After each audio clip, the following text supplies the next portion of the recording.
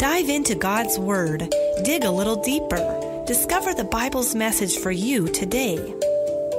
Pathway to Paradise Ministries presents Deeper, your daily Bible study with Dr. Tim Rumsey and Pastor David Salazar.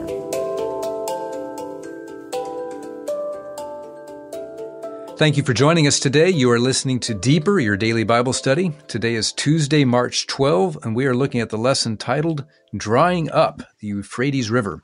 We will continue our march through Revelation chapter 16 and dive in now to the sixth plague of the seven last plagues. Before we do that, however, we need to pause for a moment of prayer. Heavenly Father, thank you for the Bible. Thank you for the warnings and the messages and the encouragement contained in it. Today, as we look at a rather challenging portion of Revelation, we ask that you would guide and direct and lead us with your Holy Spirit. We pray in Jesus' name.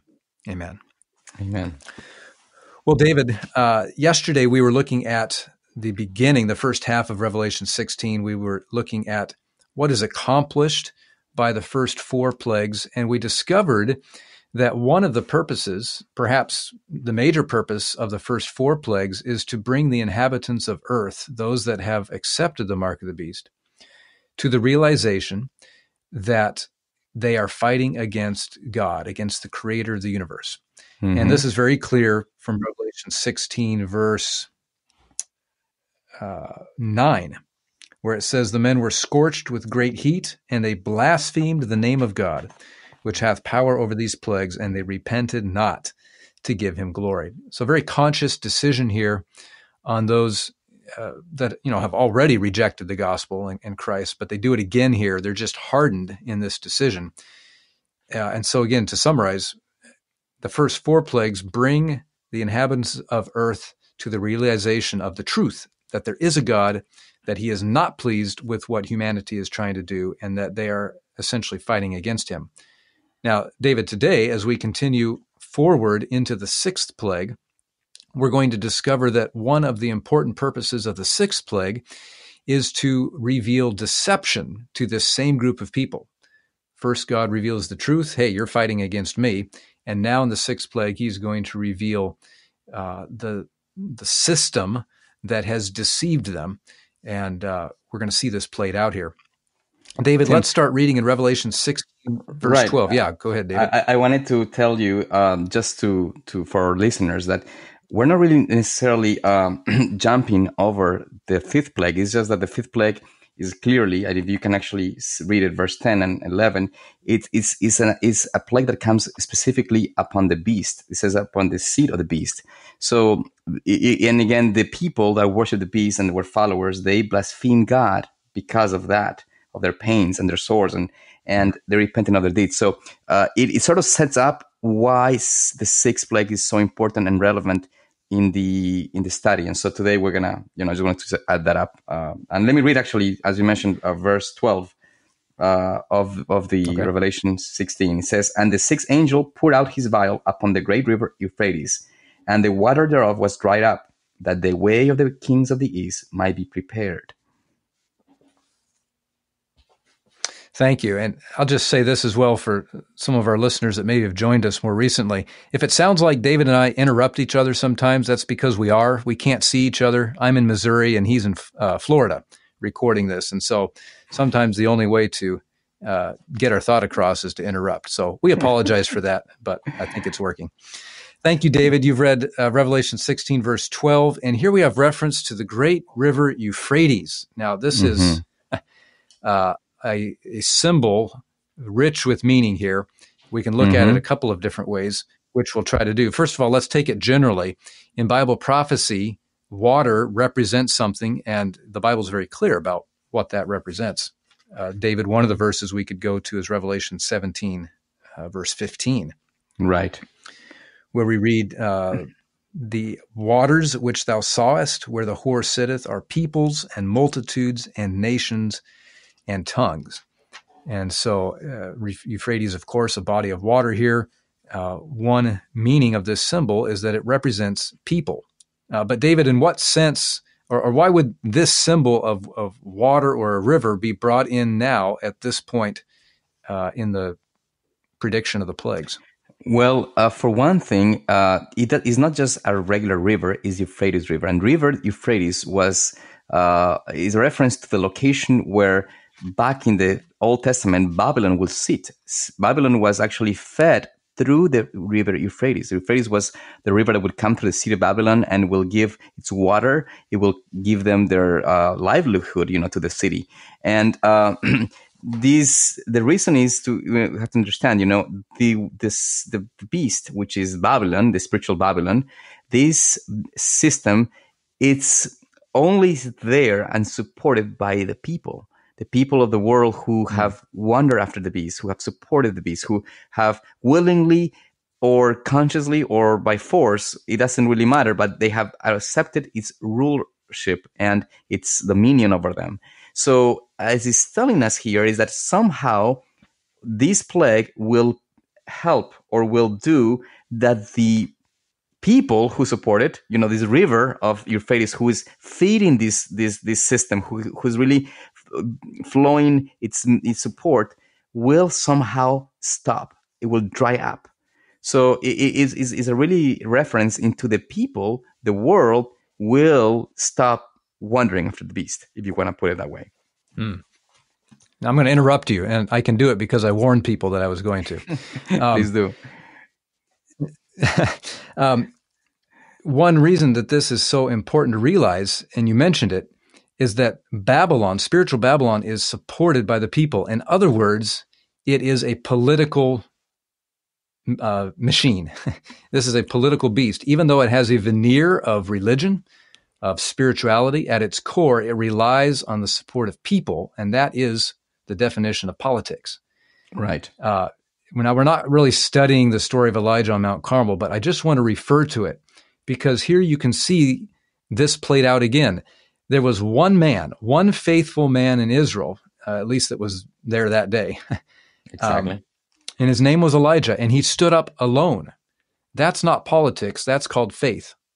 And he stands up alone against, how many was it? 950 prophets of Baal? Yeah. Hundreds of prophets of Baal. And 850. And they are there because they are supported, they believe, by the people and by each other. That's politics. And so you have on Mount Carmel this standoff between faith and politics, for lack of a better word. Right. And of course, that's not to say that everyone involved in politics is going to end up on the wrong side. The point is, here is a system that controls the world, and it receives its power from what it thinks the people want, or from deception of the people, rather than receiving power from the Word of God. And that's really the Battle of Armageddon in a nutshell here as we continue moving forward. Now, David, you made reference to ancient Babylon in the story of Daniel chapter 5. We could probably turn there for a couple of minutes and draw some interesting parallels. As you mentioned, the city Babylon literally it straddled the river Euphrates. The river literally went under the city walls. They had big iron gates that went down through the walls into the riverbed. This was the lifeblood of the city Babylon. And in Daniel 5, we have the story of how Babylon falls. Some very interesting details here. First of all, if you're familiar with the story, King Belshazzar, the grandson of Nebuchadnezzar, the king who had taken Daniel and his friends captive, now his grandson Belshazzar is in command, and he makes this great feast for 1,000 of his lords. And David, it's really interesting. What do they do here in Daniel 5:1? He calls 1,000, of his friends, minions, whatever. What does he have them do? Right. They make the feast to drink wine before the 1,000. To drink wine. That's right. Just one of these parallels, because of course there's the wine of Babylon that's mentioned in Revelation. Another thing they do. Right. Another thing they do, if verses 2 and 3, just to move in time, we cannot. We see that they make they use the temples, the vessels, of the silver vessels that were taken from the temple of God. So they mock. They take the things of God lightly, and they mock them. So they mock the temple of God. Mm-hmm. That's followed then by idolatry in Daniel 5:4, where they drank wine and they praised the gods of gold and of silver, of brass, of iron, of wood, and of stone. So a complete rejection of God, a complete rejection of truth, and really a mockery, as you said, of the temple of God as well, which had been destroyed by Nebuchadnezzar. So then the hand appears on the wall, this supernatural hand severed, and it writes those mysterious words on the wall. Nobody can interpret it. Finally, the Queen Mother remembers Daniel, who at this point is a very old man. Daniel comes in. God enables him to interpret these words, which is basically spelling out the doom for Babylon. And at that very moment of time, David, what is happening outside the city? Of course, through history, we know that Cyrus had dried up, had moved the flow of the river Euphrates, and it had made a way so that Euphrates would stop flowing into Babylon. They thought they could be secure, and they, by all means, they felt they were secure within the city. There was no way you could actually hold a siege to the city because the river will continue feed and they will have food. They felt so secure in the city that they never thought they could be overcome by anyone. But Cyrus, and I believe God, of course, gave him discernment to do this. He put the river, he moved the river's flow, and by taking away the flow of the river dried up, and so they were able to walk underneath the walls of the city into the city and destroy it and take over. And all of this is typical or symbolic, prophetic of what happens here at the end under the sixth plague, as people realize, again, the river represents people. They begin to realize that this system that they've placed their trust in, called Babylon, is unable to protect them against the God of heaven. I have a very powerful statement here from Great Controversy, page 655, speaking of this exact time. I'm quoting here, "The people see that they have been deluded. They accuse one another of having led them to destruction, but all unite in heaping their bitterest condemnation upon the ministers. Unfaithful pastors have prophesied smooth things. They have led their hearers to make void the law of God and to persecute those who would keep it holy. Now, in their despair, these teachers confess before the world their work of deception, and the multitudes are filled with fury. 'We are lost,' they cry, 'and you are the cause of our ruin.' And they turn upon the false shepherds. The very ones that once admired them most will pronounce the most dreadful curses upon them. The very hands that once crowned them with laurels will be raised for their destruction. The swords which were to slay God's people are now employed to destroy their enemies. Everywhere there is strife and bloodshed." Again, that's from Great Controversy, page 655. Very sobering picture of what is happening here at the very end. And we're going to continue our study tomorrow of the sixth plague, because there's more that happens. There's frogs and spirits of demons and so forth. And so we can't cover it all today. We'll continue looking at that tomorrow. But here's the take-home point for today. One of the purposes of the plagues is to bring the people of earth to the realization, first, that they're fighting against God, and to demonstrate, as we saw yesterday, that even when they realize that, they refuse to be changed. They refuse to acknowledge God's authority. And then in the sixth plague here, we see that the deception of Babylon is unmasked, and people now are, I guess in a sense, they're able to see reality as they have not before. And all of this is necessary that God's righteous judgment can be demonstrated, so that people will realize that He is just and He is fair in His judgments. Well, we're out of time today. I hope that you've been blessed by the time spent in God's Word. Reminder, you can go to our website at pathwaytoparadise.org. You can find study guides, teacher helps, and so forth. We look forward to studying with you again tomorrow. Deeper is a production of Pathway to Paradise Ministries.